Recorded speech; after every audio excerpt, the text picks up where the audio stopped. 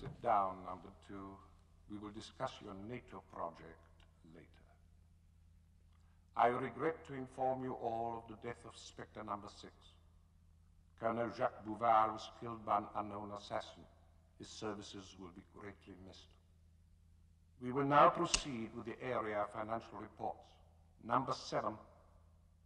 Blackmail of the double agent Matsu Fujiwa. Unfortunately, only 40 million yen, all the man had. Number 10. Assassination of Perringe, the French antimatter specialist who went over to the Russians.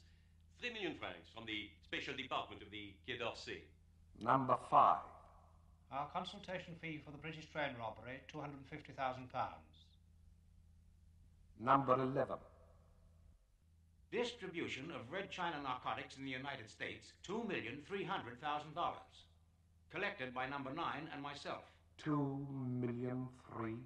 Our expectations were considerably higher, number 11. Competition from Latin America.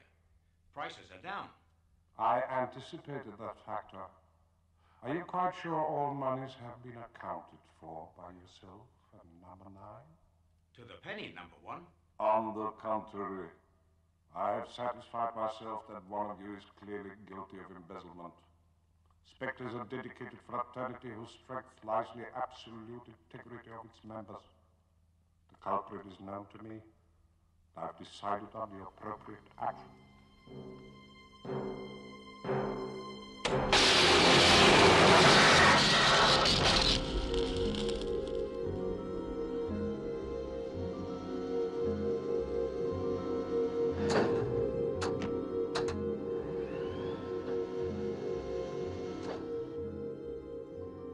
Now proceed with new business.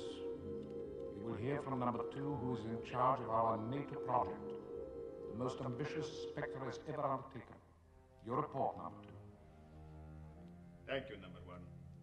Our intention is to demand a ransom from the North Atlantic Treaty Powers of $280 million, 100 million pounds. I have sent Spectre agent Count Lippi to the south of England, where he is making the necessary preparations. He is at a health clinic, conveniently located near the NATO area.